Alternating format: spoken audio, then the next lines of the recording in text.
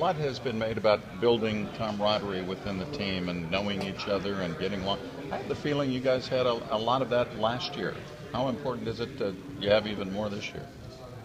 You know, I can't even stress the importance, because Coach Pete does it all the time. You know, that's his job, and he makes it more important to us. And the fact that he has all the records and accolades and I don't, that's all that matters, really. We follow his lead, and you know, if that's the most important thing, then that's what's going to win us ball games. Nice job. Thanks, man. See you. Any extra excitement for you to head back to Hawaii?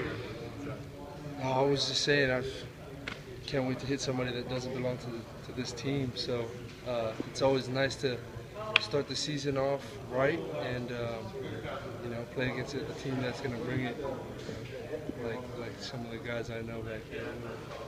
A good sense at all of Hawaii's offense, and it sounds like today, for the first time, we really worked up with scouts and all that stuff. Watching film, do you have a sense of what they might do, or got that big running back? Yeah, we've installed, you know, their offense and kind of give our scouts, you know, what they're all about, and have them imitate that for us. And you know, just been flying around to the ball, trying to make as many plays as possible, get those guys up to speed. It's the first game that we need scouts to really you know, duplicate that offense for us. How much of an improvement have you seen in the defense in general from day one of fall camp to now? Day one of fall camp to now, less turnovers, significantly less.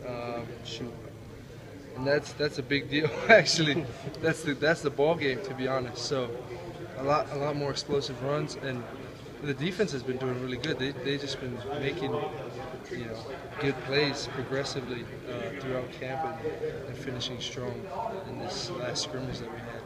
Is that a credit to the offense, obviously, and the young quarterbacks kind of feeling their way, it sounds like? Credit to the team, you know, for them, defensive guys being able to get them a look, and they make their adjustments throughout camp, being able to progress. It's been cool to see. What have you seen out of Jeff Lindquist this year on the other side of the ball? It seems to be more accurate. I mean, I don't sit there and analyze him while I'm pass rushing, but like like I said, less turnovers, so that would include him, and just seeing him, you know, throw the rock more efficiently. It's been good, and actually scrambling and, you know, moving around, he's got it. So it's been nice. And even, you know, even the other guys, Troy and Siler, have been picking it up a lot as well.